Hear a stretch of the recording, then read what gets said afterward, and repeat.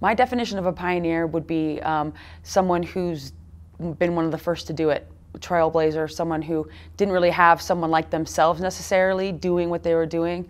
And is really looking to create a path for people coming after them. Going through the adversity and everything that's going to be presented in your path in order to achieve something that's really special. Playing what's typically been known as a male sport automatically makes any woman who plays it somewhat of a pioneer.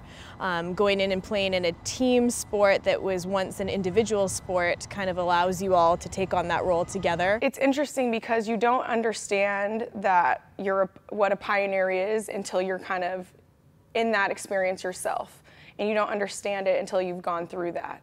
And once I left USF and had so much care for what we had done, I then started to understand, well, wow, this now makes me feel even more connected to the girls that came before me, the women that came before me.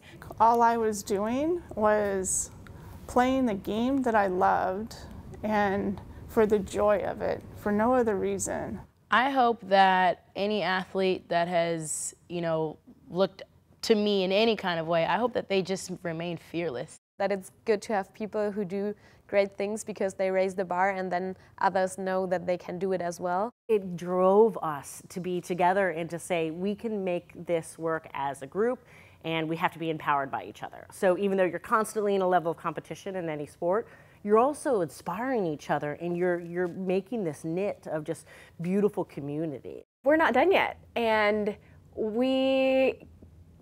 the student athletes we have now, they can be the pioneers, and that's really an exciting place for me to coach from, is that yes, we've accomplished some great things at USF, at Oregon, at Cal, but there's still a ways to go, and there's still an opportunity to be a pioneer in this very day.